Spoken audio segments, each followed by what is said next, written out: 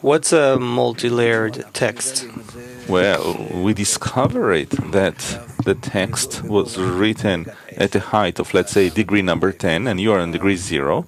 So each time that you rise from 0 to 10, each time you see the text in a different way. The depth of it, the connection between the things, what it's about, it is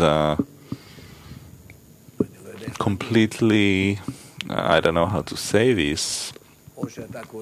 Either you're reading the Torah as if it speaks about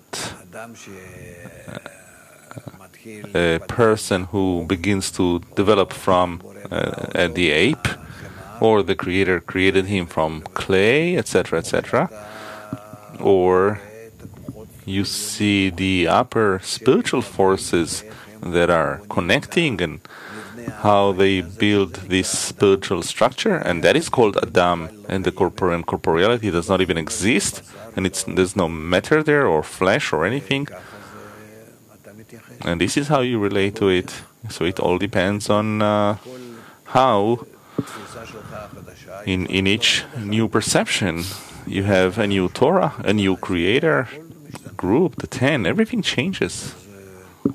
So certainly what he intended for, we do not intend for it in the same way. We don't see that in his writing, but let's hope that more and more we will delve into it, and the surrounding light, the reforming light, will open up our eyes, and we will open it up layer after layer in all of his excerpts, and also of Bala Sulam, and all of the Kabbalists, and also in the Torah.